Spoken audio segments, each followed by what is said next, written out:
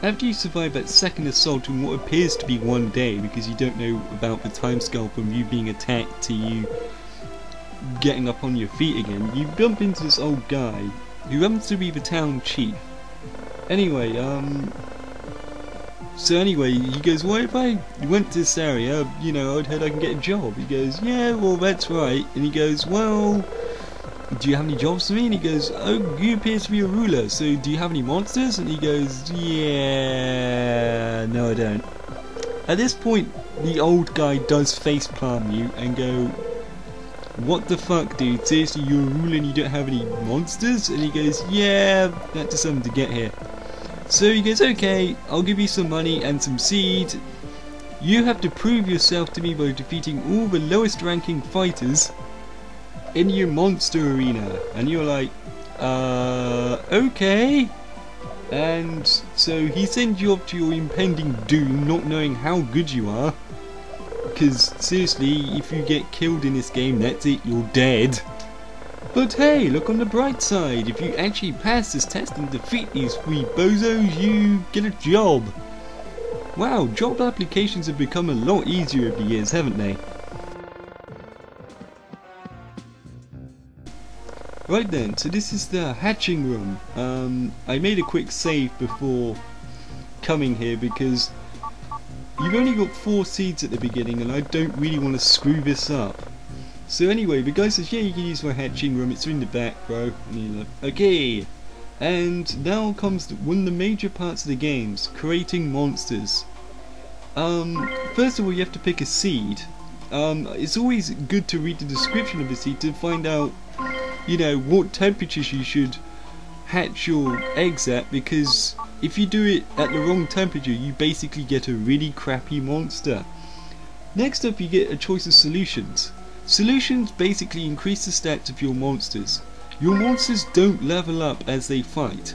They stay the same strength regardless. So if you really intend to make a really good monster, you have to pile a lot of solutions at him at the very beginning.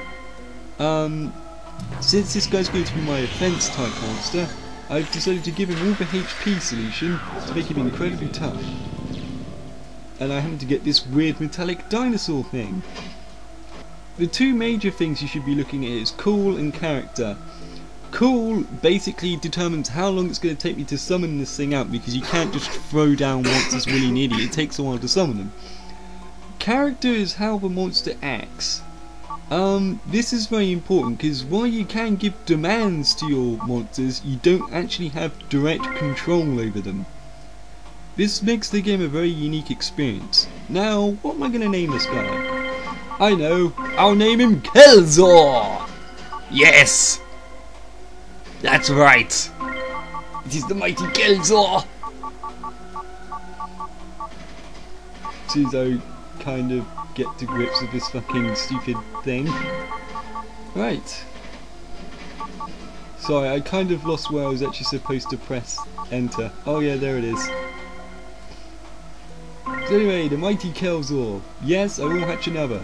Now I know for a fact that each of these monsters, or each of these rulers that I have to fight, only hatch out one monster.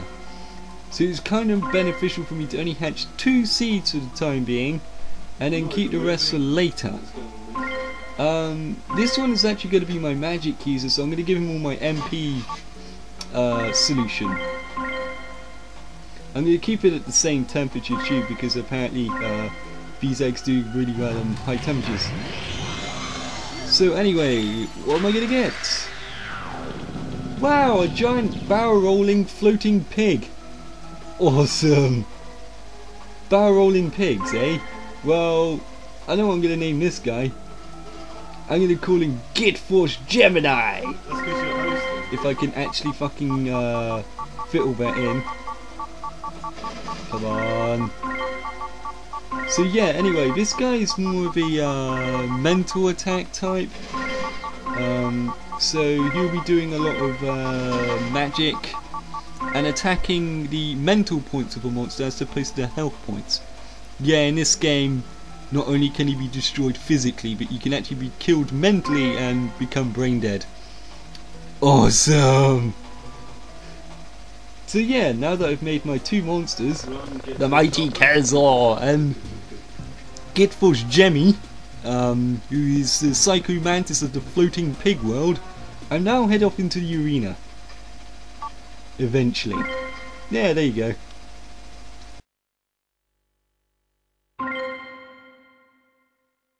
So yeah, I've just chosen the first guy and let's get this underway. This is the real meat of the game now. This is where you're actually going to experience your first taste of an actual fight.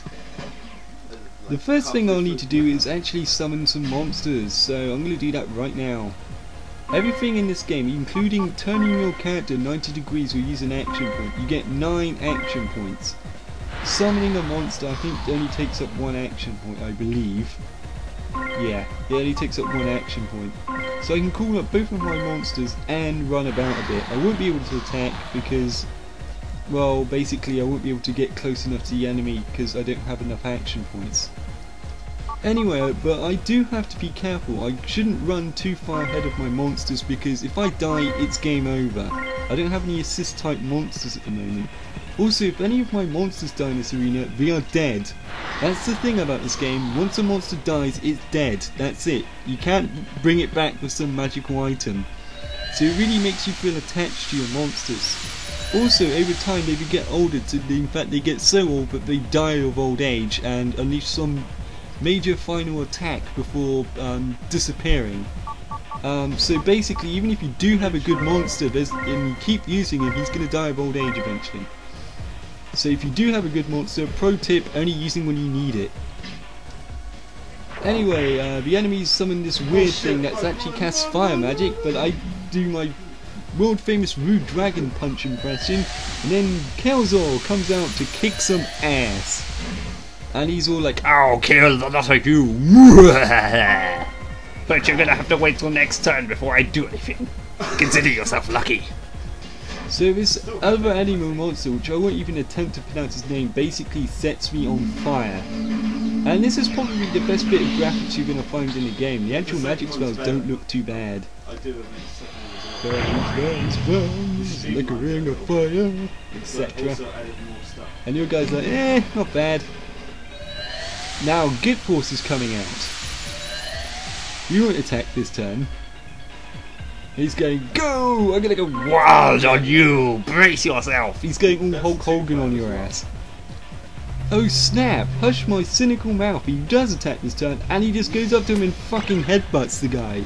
His headbutt's so immense that it actually fucking overheats the guy and he's now got fever!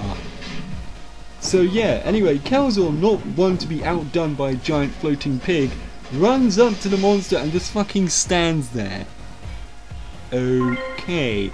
Now at this point I completely screw up by remembering, hang on a minute, he moved backwards to cast this stupid magic spell on me, so I move forward and then just fucking jaw the guy for being such a tool. Like so. And the guy goes, yeah, have you got any last requests? And he just fucking jaws the guy, it's great. Anyway, the monster collapses on the ground and goes, laugh! Laugh at my weakness! Ugh.